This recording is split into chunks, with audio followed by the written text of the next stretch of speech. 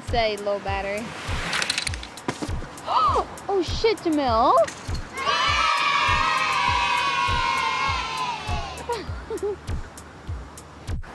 Hey YouTube, it's Jamil and Luz. And so I've been looking up on YouTube, finding a lot of reviews on different longboards, and I'm thinking, hey, I have a longboard. Why don't I make a review? My longboard is the Sector 9 Fractal board. As you can see, it's been used quite a bit. I've seen a lot of videos on YouTube where people are like, oh, I just got this 2 days ago, or I just got this a week ago, or I got this a month ago, and I love it. I've had this board for 3 months, so I can honestly tell you whether or not I love this board. I do love this board. It's really nice for cruising.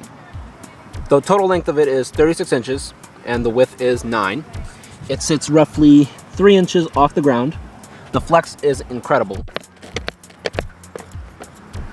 I bought mine at Zoomies at the mall for $200. It was free shipping if you order it inside the store. Roughly, that's basically the price you'll pay for pretty much any longboard. There are some lower priced ones for $160, maybe $150 or so. If you pay anything, like if you pay $100 for a longboard, I personally think you're gonna get a $100 longboard. You're not gonna get high quality. I've been using this longboard for 3 months. I use it to get to work and home from work. It's about 3 miles from my job, from my home to my job. My neighborhood is hilly, but the roads are very crappy. There's a lot of cracks and stuff, and this board actually gets through most of those cracks. Usually some of the places I have to like get off my longboard is usually if I'm going over like thick sand that's been piled on the side of the road, in which case the longboard would stop. But aside from that, this board gets me exactly where I want to go. I'm gonna ride it.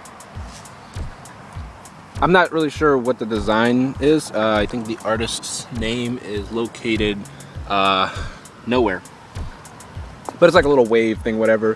You might be able to find a different design, same board, different design, but yeah, this is the one I got. Quite frankly, if you're looking for a downhill board, this is not the choice you're looking for. This is I consider this more of a freestyle board. It kind of does let me do a little bit of everything. When I first got this board, or when I first got into longboarding, I didn't know what I wanted to do. So I decided to go ahead and try out different types of boards. Or I decided to try to go for the freestyle one so I can figure out what I want to do. I realized the stuff I like to do. I love to cruise. I kind of want to slide. Can't slide on these wheels. What's recommended according to Longboard UK, I'll put the link in the description. 80A wheels are pretty grippy. Anything lower than that, very grippy. 83A is soft and grippy, or slidey and grippy, so you can pretty much slide with those. And then 86A, I believe, is very slidey, so I might invest in one of those wheels for that. Another thing I really wanted to get into is going downhill. This board does wobble pretty fast, so you kind of have to carve to go down some pretty big hills and stuff. You can't really shoot straight down without busting yourself like I did, which I should mention also.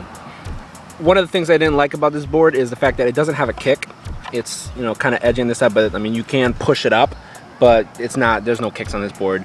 So I wasn't really able to do a lot of the dancing tricks and stuff on longboard I can really do. It is a decent board. I do love it.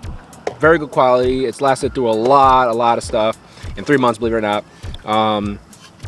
Board's all scratched up and stuff. I've taken this out on trips. I went 28 miles in this thing, from Cheshire all the way to New Haven, which is, yeah, a total of 28 miles, 14 miles both way, you know, each way.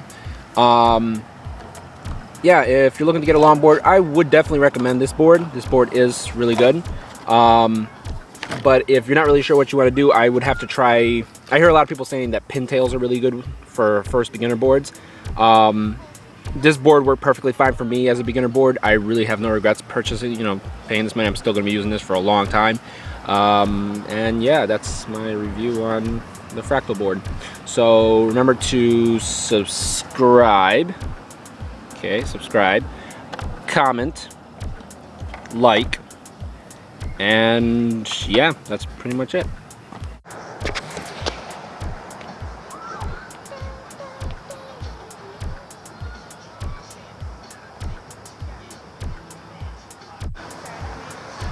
Subscribe.